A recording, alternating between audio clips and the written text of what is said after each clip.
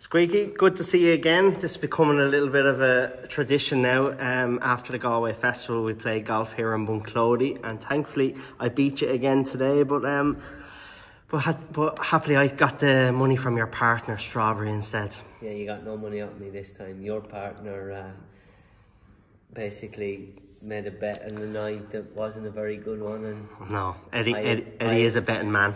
I ended up winning the money. Yeah, I will say for a skinny man, you do hit the ball very far. But you like to get home this time of year, Squeaky, Galway Festival, which is home. 2 weeks of racing, no jump racing in England at the minute. So it gives me 10 or 11 days off. So I come home, bit of Galway, go to Galway. It's usually at the weekend when I'm off.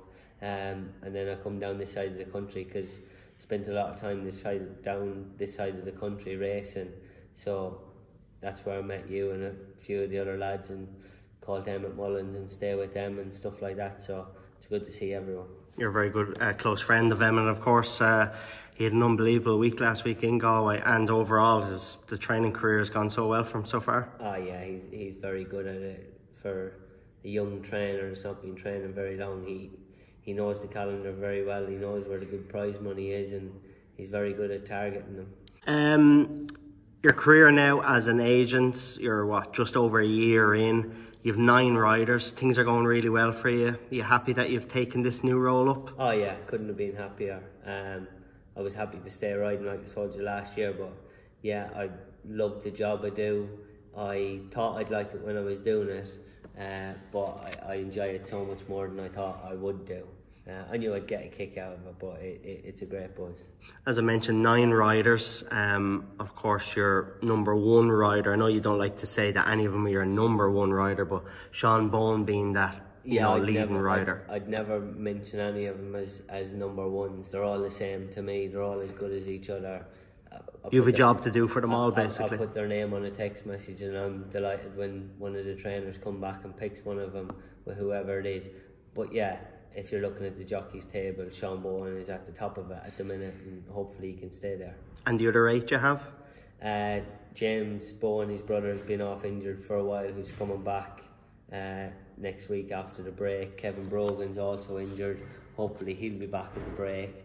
Aidan Coleman had a nasty fall in early in the summer and done his knee. Not sure how long he'll be out for. He's enjoying a bit of time in America, I see, at the minute. Yeah, he is. But hopefully he'll be back early into when the jumping gets going.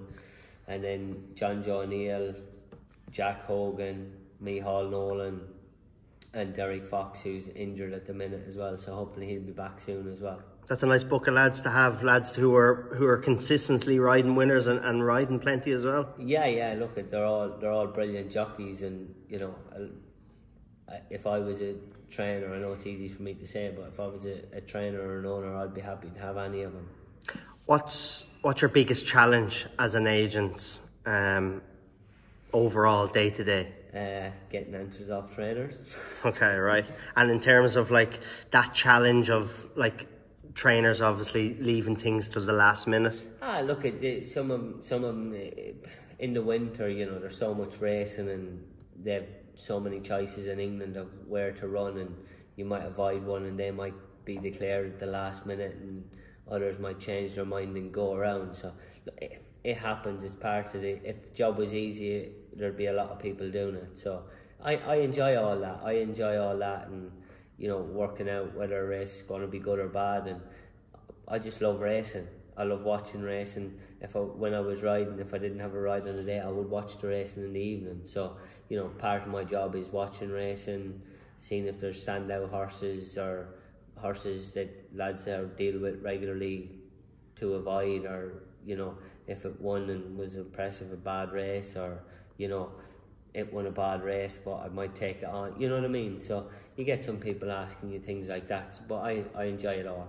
And about adding to that 9, are you looking for, is it volume with you, or do you want to try and keep it tighter and more, you know? No, I think I've got a lot of good lads, and yeah, if my door is always open, phone is always on for someone to ring and have a conversation, and we'd see what their plans were, what my plans were, and if we both were happy, we'd go ahead. If one of us weren't, there's no point.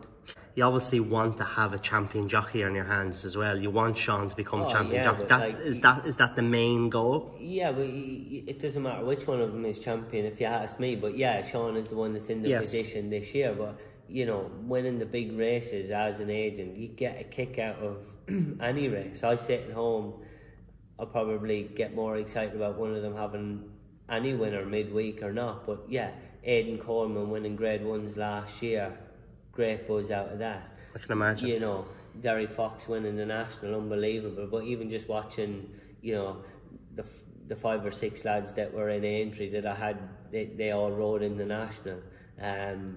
All the lads that I had that were at Aintree rode in the National, and you know, just even starting off, watching them down to the first was a great buzz for me, and then to have one of them win it, and you know, Aidan's winning Grade 1 earlier on John Bon and stuff like that, and it's a different buzz, but I get a good kick out of it. And then you get one of them on a spare ride one day midweek, and yeah, that's a kick for you, a personal kick. Yeah, it's you know, so yeah, to have a champion jockey on your books, to have riders riding Grade 1 winners, Derry Fox win the National, it's all a great buzz.